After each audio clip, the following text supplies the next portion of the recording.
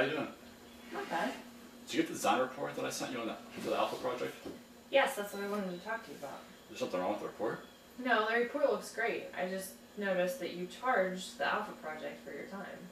Well, that's because the design was specific to the Alpha project. I realize that, but I need you to change the charge for your time to the Delta Corp project instead. Well, if I do that, all of our project metrics will be off. Besides, this work was completely separate from the Delta project, and they'll never receive this report. It doesn't seem right to charge their project for Alpha Corp's work. Both are fixed price contracts, so it won't change the cost to the customer. It will just help get both projects under budget. We are over budget on the Alpha project and have extra money to spend on the Delta Corp.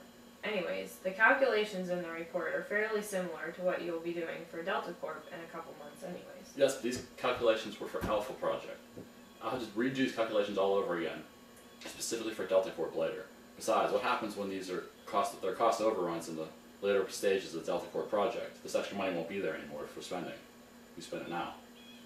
I understand your concern, but the program management has put out the mandate that the project must get under budget now.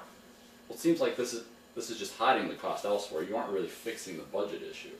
You're just covering it up. If you continue to move the costs around, eventually they'll start showing up on other projects as well. And then how will you explain all of this? You'll have multiple projects over budget, not just one. Besides, if a project comes in under budget, shouldn't that be extra profit for the company and not licensed to spend the money on other projects as you see fit?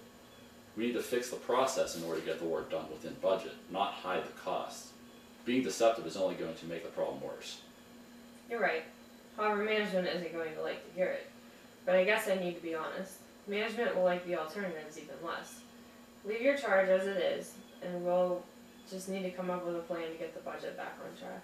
I'm glad you changed your mind. We can deal with the problem the right way.